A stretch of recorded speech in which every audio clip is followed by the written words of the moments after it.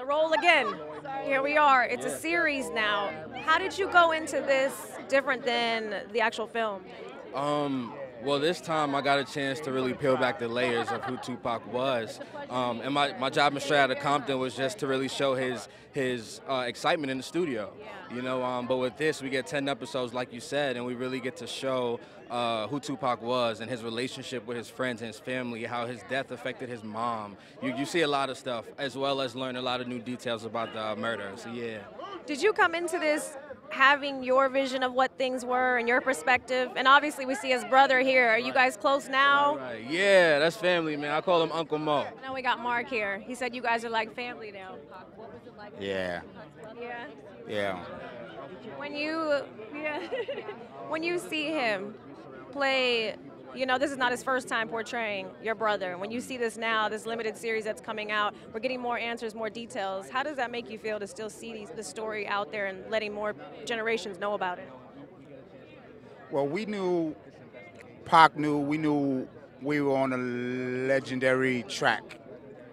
No one knew how it was going to end, and it hasn't ended because the legacy lives on. Yeah.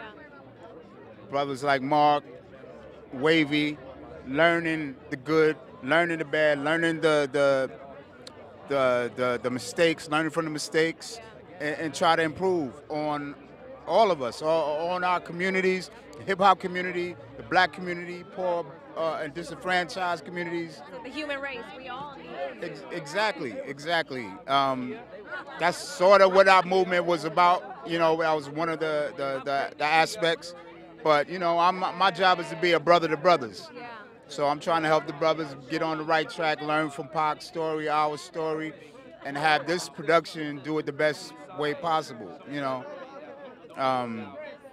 You know, because I know everybody wants to talk about the story. You know, we are like the, you know, this story is similar to the Capone stories of the 20s and 30s, you know.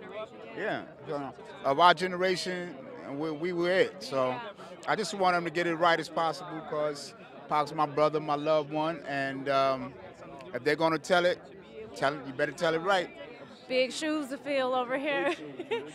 Are you taking it all in right now? I am. Look at this car, but this is crazy. Look at all the castmates and the crew members. This is epic. I'm so excited. Like, I'm overwhelmed right now, really. It is an overwhelming feeling. I mean, besides just the shoes that you got to fill, like the cast that you're also working with, and the story. Yeah, like this whole thing, like Tupac and Biggie mean a lot to the culture, and I'm so with this project because it's gonna bring closure to a lot of families, a lot of fans, and everybody that wondered what happened to Tupac and Biggie, and this series is definitely gonna do it for them. Definitely. Are we gonna see more of you? You're not gonna stop. Of course, can't stop, won't stop. You know.